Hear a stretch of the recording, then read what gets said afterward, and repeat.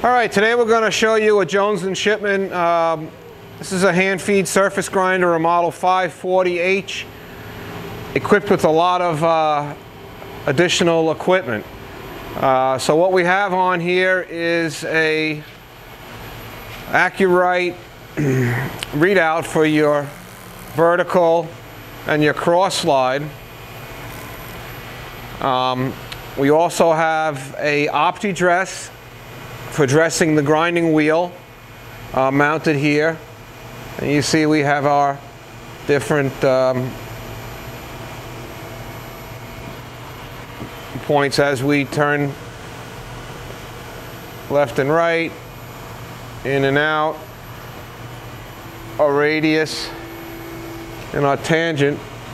We keep changing up here. The red dot will go to the axis that is being displayed. That's your FACTSTOR, a part of the OPTIDRESS. There's also this little light that would go underneath the microscope lens. Also, for viewing what you've dressed, you've got this whole 620 video system. This is also made in England and has a Heidenhain readout for X and Y. And you see here moving the camera or moving the lenses up and down and left and right. This is projecting a beam. The light from this light source here bouncing off this white surface is going through my little test piece that I have there and then into the lenses of this unit and up through here, and is shown to you on the monitor. So that's what you have there. Also, we have a power up and down on this hand feed grinder, and it also has a variable speed drive. So you can adjust the speed of the wheel to different speeds. So